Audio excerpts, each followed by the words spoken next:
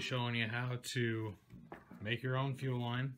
This is going to be used for my diesel truck with AN style fittings.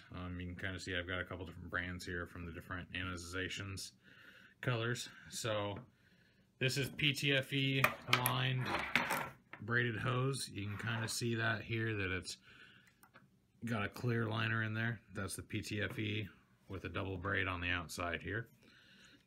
So you need to buy PTFE style hose fittings, and they're a little bit different than the regular hose. So they've got the nut here, you got the ferrule, and you got the actual fitting here. And then here's the other AN side. This is -6 AN or 3/8 hose. Have some cable cutters here. They're just electrical grade. So I'm just going to tape it. You want to make sure you put a piece of tape, and I'm going to cut in the center of that tape. Just show you how to cut it.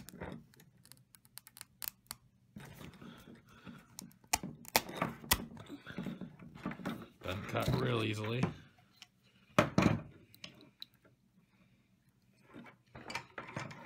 Obviously I got one strand of stainless hanging up here. I'll just cut that off here. So I can take the tape off here now. And then what we're going to do is we're going to take a screwdriver and start to fray the stainless braid out. They do make specialty tools for this, but I don't see the point in spending money on specialty tools that you can do with regular tools if you're not doing it every day. Now, if you're doing this for, you know, a living and you're gonna be making hundreds a year, then I would definitely get specialty tools to make the job go faster.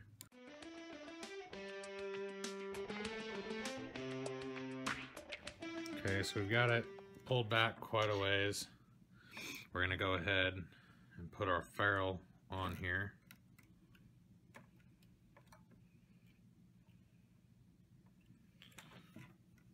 The end that is tapered kind of goes in towards the hose, so your thicker end is going to be on this side here.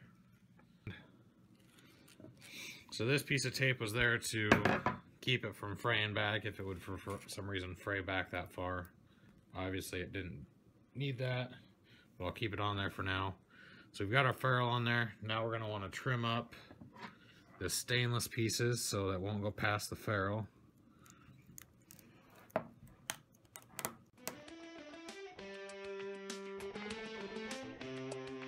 All the excess stainless is cut off of here now.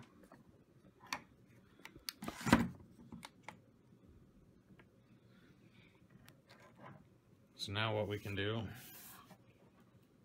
is I'm going to take a little bit of oil, put it on the end of here and on the end of this fitting here, and then kind of work it in there. And make sure you take this piece of tape off.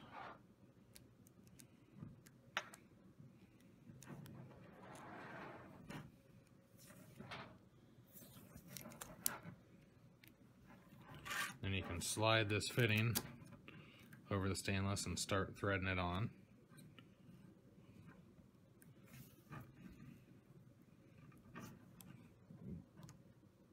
Get it threaded on by hand.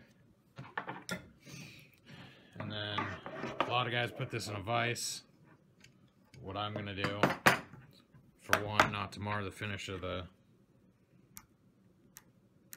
fittings, I don't have aluminum tools, so I'm just going to go ahead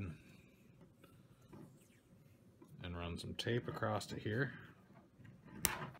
Then take my wrench, pliers, just my pliers so they're a little bit better.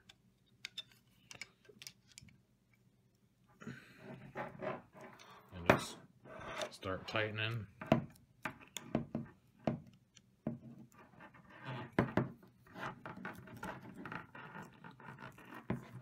fitting as tight as you can go. It is aluminum, so you don't want to go super tight and break anything.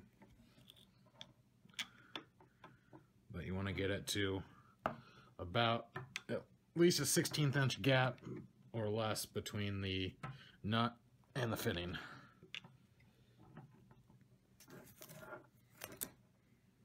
It did mar it up a little bit. Be better if you had channel locks on both, or adjustable wrench on both sides. Because as you can see, the adjustable wrench didn't mar up the finish on this one at all. So there's your fitting.